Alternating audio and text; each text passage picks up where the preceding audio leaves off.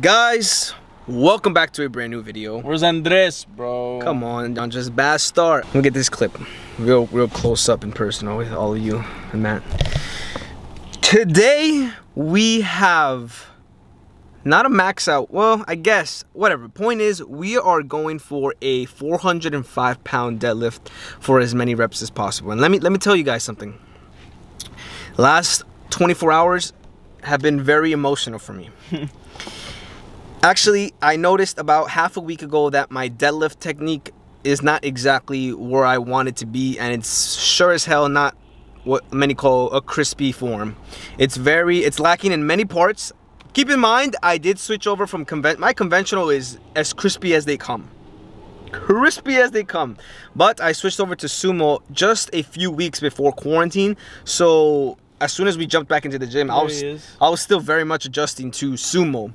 And you know, as the weeks have gone by, I've just been learning and I've been analyzing my form, and I've come to realize that it's very bad. Finally, son, jeez. Yeah. I'm not jacking you right now, bro. No crayo. Tell me what week it is, bro. Tell me what day it is. It's max out week, baby. Holy shit. All right. Andres is going to go for, I believe, let's not even discuss the number. Just know that he's going to pull as much as he possibly can. And back to where I was saying, the form on the sumo is not as best as it can be. I'm going to try to throw some clips in for my deload week. All those thoughts and ideas were just filling my head in the last 24 hours. And I think the number one thing that had me messed up was my knee pain. I had a little bit of knee pain that's been coming on for like the last 3 weeks or so. So you can imagine, I'm already nervous as it is. And then I got all these other distractions and things like, what if I can't, like, should I fix my form? Like, I kind of know how to fix it now. Should I fix it today? Should I wait until I fix it next week? All these crazy things going on in my head, but none of that. We are in the car and we are on our way to the gym. So there is literally, this is not the time to doubt myself. Thank goodness. Delbert, if you're watching this, bro, thank you. I appreciate you. Shout out to you, bro, for helping me. I wasn't aware that you had to like roll out all 3 parts of your quads, like side, the inside, outside, and the front side, I guess. Turns out the outside of my quad was extremely tight. I rolled it out for like 10 minutes before coming in the car, and I feel a lot better. Yo, anything you have to say before? Matt's also going to be maxing out. He's going to be starting a program soon, so he wants to see where he's going to start off for his numbers. I have no idea where I'm at, but I just maxed out on bench yesterday.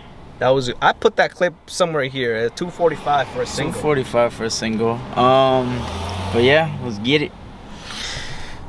Butterflies in my stomach, ladies and gentlemen. Butterflies in my stomach.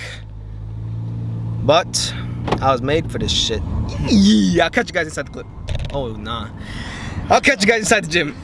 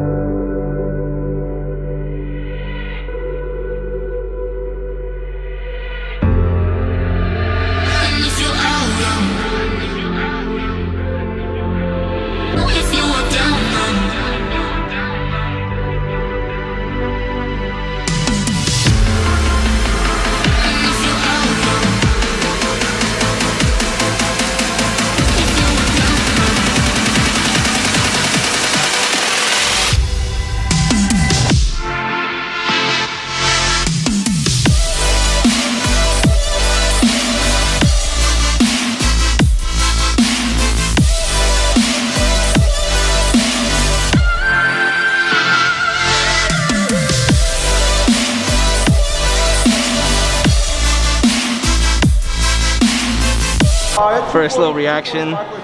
Yes, I'm gonna admit I did try to go for 5. That was the minimum I was willing to take, but 3 is still 2 more than my all-time rep max. Hold on, bro, chill. Oh shit, my son not playing. Come on, Andres.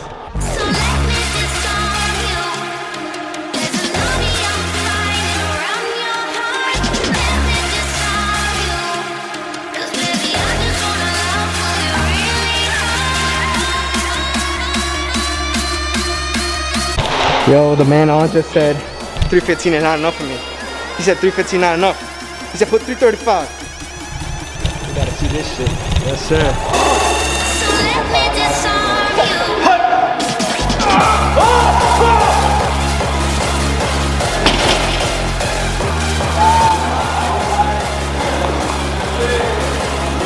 You shitting me?